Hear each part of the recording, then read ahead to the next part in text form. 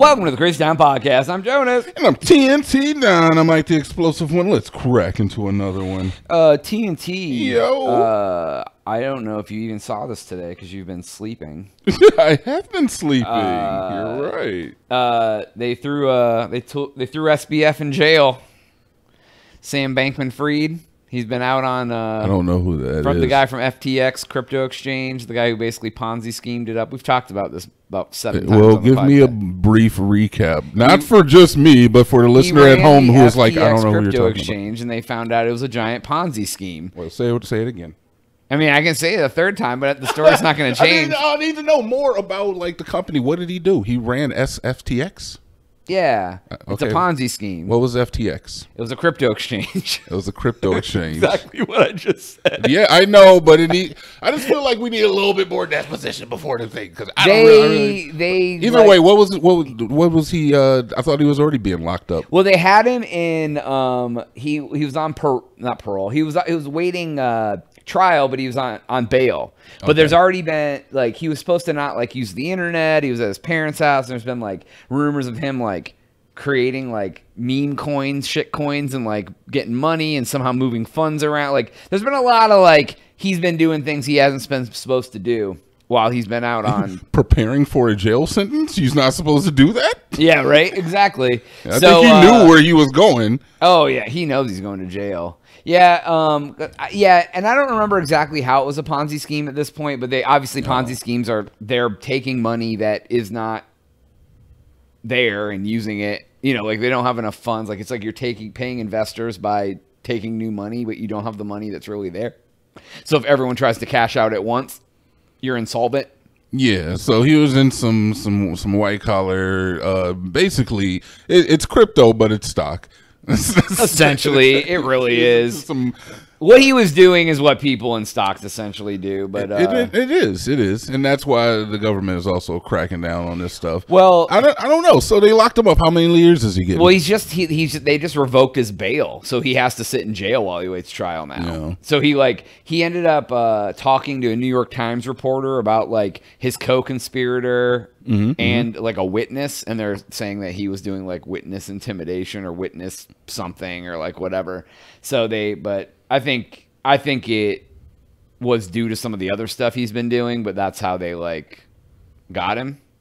That's how they got him. Well, I imagine that one of the stipulations was that he couldn't participate in that kind of stuff because if you're brought up on charges for your misdealings in the crypto stock space, I imagine that you probably are like, hey, you should probably You can't deal with that. Yeah, it's like a hacker being like, oh yeah, dude, you can still get online while you're waiting a trial. Yeah, you can't use computers while or like you're on trial for sexual harassment, but they keep catching you at high schools for some reason. It's like, come on, why man. does sexual harassment have to do with a high school? I mean, is that in your experience? I had to be very coded with the wording so that I don't F up the algorithm. I don't know if you know this. I don't even know what algorithms are. There's a certain words you can't say. Oh. You gotta be careful. Like, remember when you couldn't talk about COVID because that would get you struck off of YouTube? Did it? Yeah. Wait, hold on. Yeah. When was that? Yeah. We talked about COVID a lot. Is that why our channel sucks? I mean, it could be. Okay. There's the whole like disinformation about people like, oh, I know what'll fix your COVID. Oh, drink some bleach. No, it wasn't ketamine.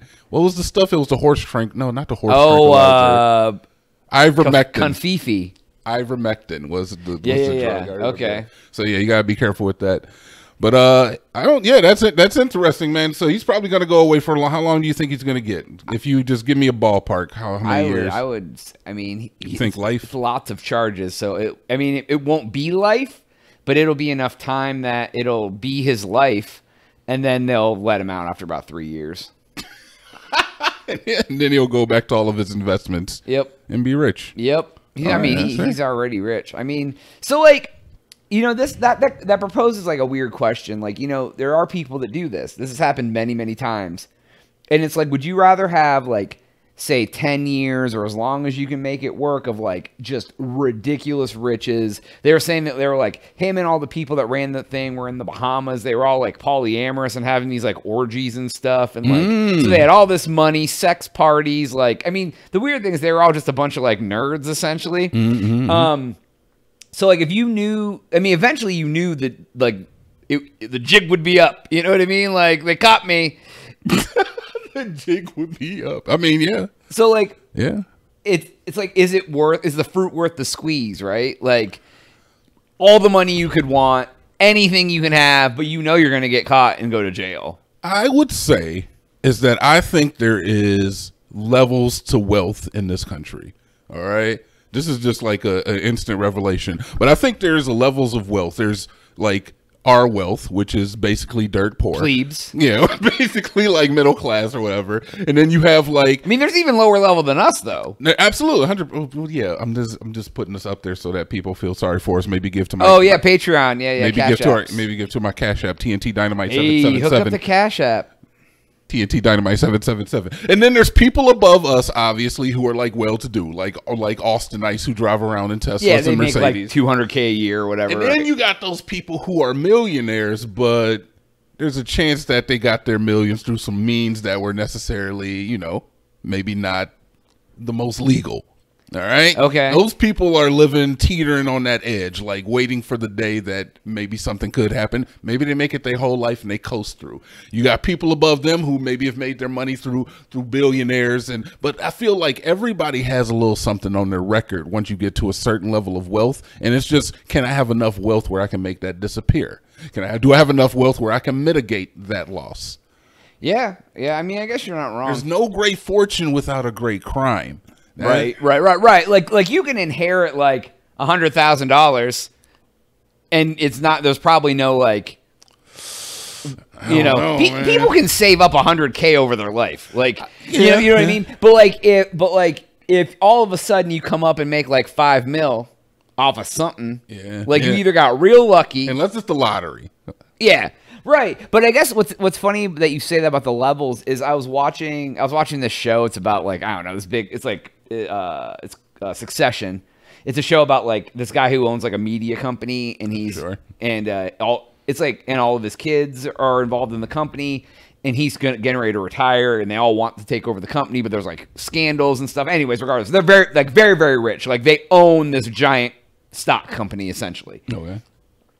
And there was this guy that was like part of the family or something, and he was like, "Oh yeah, like they disowned me, you know, and he was gonna give me such and such money." He's like, "But he said he'd give me like $5 million or whatever," and they were like, $5 million, Greg." They were like, "That's like a baby millionaire. It's not even worth being a millionaire with that money. You have enough money that you don't have to work, but you can't do anything with that money." Yeah, like, you know, so true. Like, and it's.